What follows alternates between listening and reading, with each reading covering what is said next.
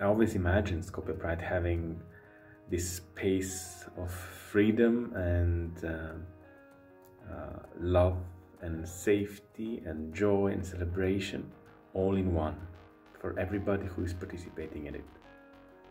I remember we first mentioned the idea about it in January 2013 here in Thessaloniki, when we had a regional meeting, kind of first of its kind, let's say. My first memory of Skopje Pride was actually when my dear friend Antonio told me about the idea of having a pride in Skopje, and I must say I was really engaged by it. I contributed to the first Skopje Pride last year in many different ways. I was doing fundraising, I was organizing the team, I was organizing a lot of side events beside the main program. I was also active in the creation of the Skopje Pride program. I was also, of course, involved in the work with the volunteers, but also with international partners of ours. So I was really much heavily involved. It was one of the most difficult tasks I've ever had in my 10 years of activism for LGBT rights, and I'm really proud and grateful what we achieved and how we did it. How did I contribute to Skopje Pride? Did I at all?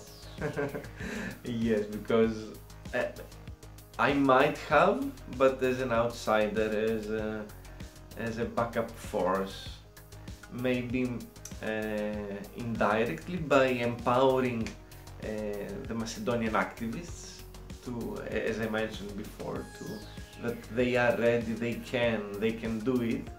They can put forward the idea of a Skopje Pride. What I have to keep from Skopje Pride, the first one, is the lesson that it taught to us, which is very similar to what the first Thessaloniki Pride taught to us. Until then, we tended to believe that we live in very conservative, very intolerant society, that we can't be free, we can't march free, we can't gather in public in freedom, but the event disproved us. And my contribution was actually in the preparations of the Pride. I visited some weeks before and had meetings with local activists, the organization, and also politicians and other official representatives. Balkan Pride is about solidarity, support, cooperation across the borders, networking and exchange of knowledge and experiences. It is a platform of Pride organizers from the Balkan region, and it aims to cross every kind of border. We have been known throughout the many years of activism for LGBT rights in the region.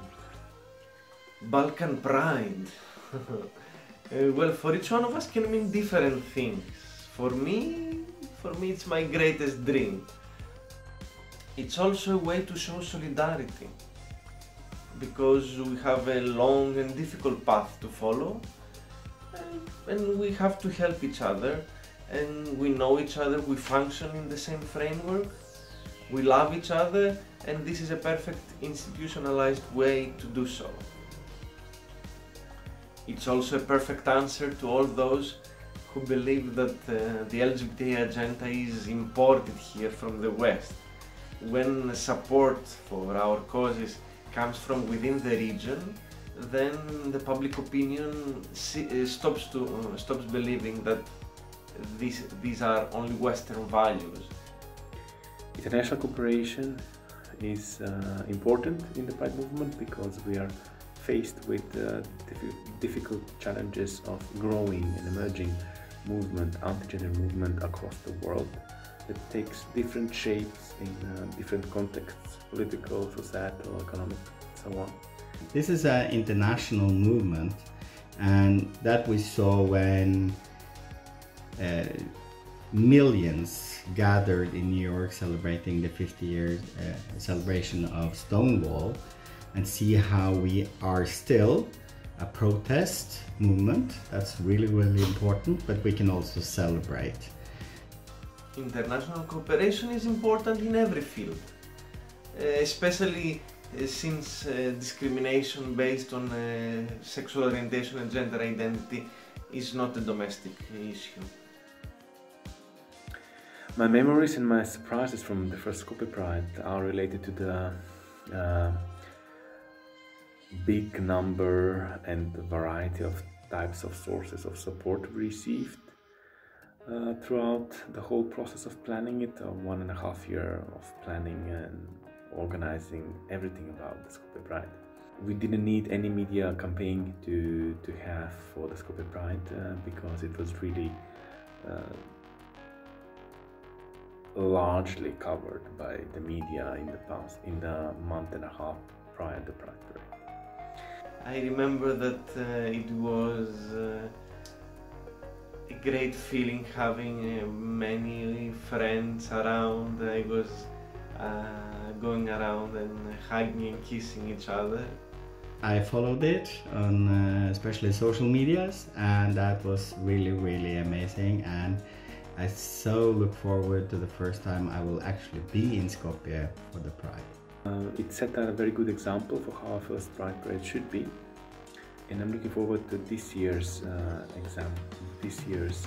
and the next year's Pride Parades, how we will be able to make another space where everybody who participates at will be free to express who they are and will be freely able to love who they love.